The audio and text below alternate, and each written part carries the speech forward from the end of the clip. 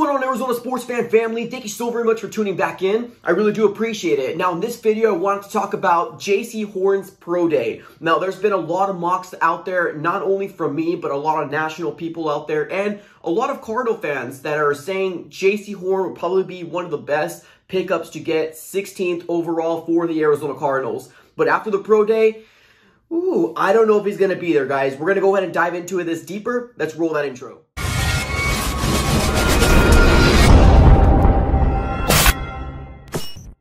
Guys, welcome back in. Now, like I mentioned in the intro, I wanted to talk a little bit about Jaycee Horn. Now, if you do not know who he is, he's probably one of the best DBs that are coming out into the draft this year. Now, in everybody's expert opinion, there's three different DBs that are like probably one of the most sought after. It's going to be none other than Patrick Surtain, Caleb Farley, and Jaycee Horn. Now, there's a lot of mock drafts that are mocking to get Jaycee Horn over to the Arizona Cardinals. What is the biggest need after free agency for the Arizona Cardinals? DB. And this would be an awesome prospect for the Arizona Cardinals to get in the 16th overall spot. But after his pro day, which happened a couple days back, he really made it difficult for him to possibly fall to the 16th overall for the Arizona Cardinals to possibly pick up here, guys. So we're going to talk about his pro day and who other options for the Arizona Cardinals to possibly get at the 16th overall spot at this point. But we are getting into mock draft season, which I'm absolutely excited for. As of right now, we have about a little bit over a month before draft night, and I could not be more excited to start talking about mock drafts,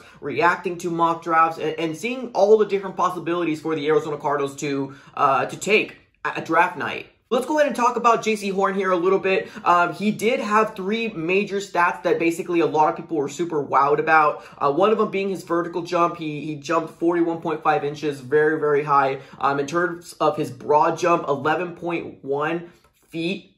That's crazy. That's absolutely crazy to me. Now, the one stat that really kind of like opens my eyes, like, my goodness, wow, his 40 that he ran. He ran at 4.3940.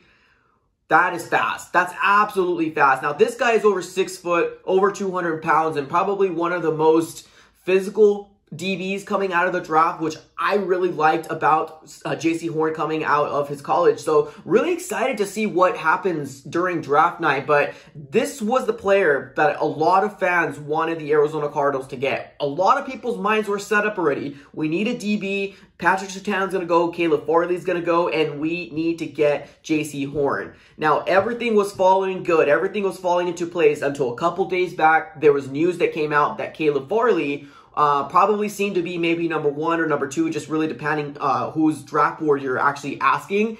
He has to go through back surgery, so he didn't get through his pro day. Now, I don't know the extensive of the amount of his back surgery, but back surgery is back surgery. Now, what that means is basically his stock for his draft that a lot of people were mocking him going between like the 9th or like the 11th pick around that time frame. That's going to get thrown out the window, in my personal opinion. This is going to hurt his draft stock. A lot more teams are going to be a little more weary about picking him up. So what does that mean? Now we have left with Patrick Surtain, and now we have left with Jaycee Horn. Now, if you take a look at the draft order, there's going to be some teams that want to get DB. And what does that mean? The Arizona Cardinals picked at 16, and if Caleb Farley's draft does fall, then Jaycee Horn won't be there for us. And that is absolutely not good for this Arizona Cardinal team. I want to get Jaycee Horn at all means possible at this point. But I get it. We can't really predict what happens in draft night, but we can actually take a look to see what different scenarios we can do. Now, I have one that I'm really intrigued about. Now, let's say, for example, we live in a world where Jaycee Horn does end up getting taken by one of the teams before the Arizona Cardinals comes, and Caleb Farley's still there because, obviously back surgery. Would you guys be willing to take the jump if he's able to come, during the regular season? Obviously, my dream scenario for a first-round pick is I want him to be an absolute starter. Now, he could miss a couple games in the beginning. Maybe we have some DBs that are going to, take priority over him. That's completely fine, but I want him to be an absolute starter. If he's not starting in the 3rd game or the 2nd or the 4th game, I'm going to be like, my goodness, well, what are we doing with our first-round picks? But anyways, what I would think if Jaycee Horn isn't there, would you guys be willing to take Caleb Farley and take a swing and be like, is he going to be that same type of playmaker going into the draft after his back surgery. I think he will be. I really do. But there's also the possibility that all three might get taken before the Arizona Cardinals. Then what do you do then? Now, I think that it would be really cool for the Arizona Cardinals to possibly trade back. If we can trade back to maybe the Chicago Bears, because obviously the fan base is absolutely mad at them that they have not got the quarterback that they promised that they were going to get, which is Russell Wilson. But why not? What if a quarterback falls to the 16th spot and they're really scared that somebody else is going to try to come in and swoop in and get that player?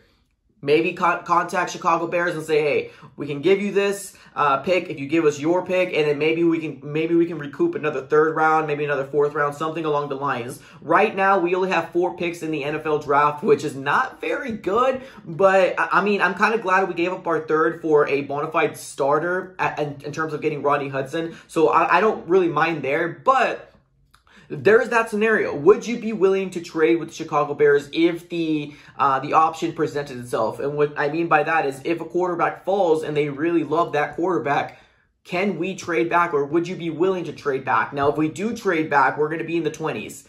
We can still get maybe a Greg Newsome, in my personal opinion. We can even get Asante Samuel, which is another DB.